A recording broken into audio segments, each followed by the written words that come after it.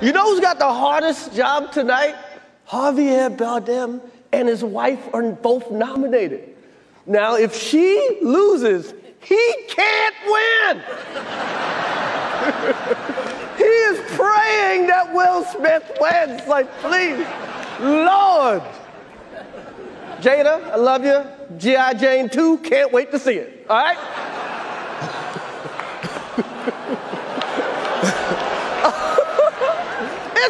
That was a nice one. Okay.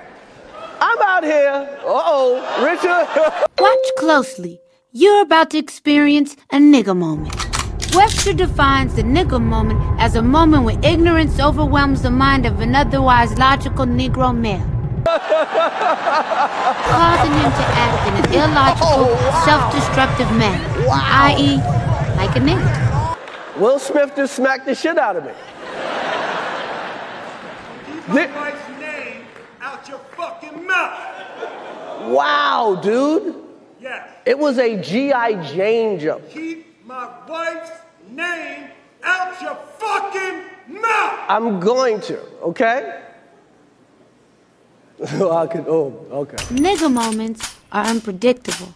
That was a greatest night in the history of television. Okay. But they all end up bad. Okay. If they had their own category, nigger moments would be the third leading killer of black men behind pork chops and FEMA. It's a fact.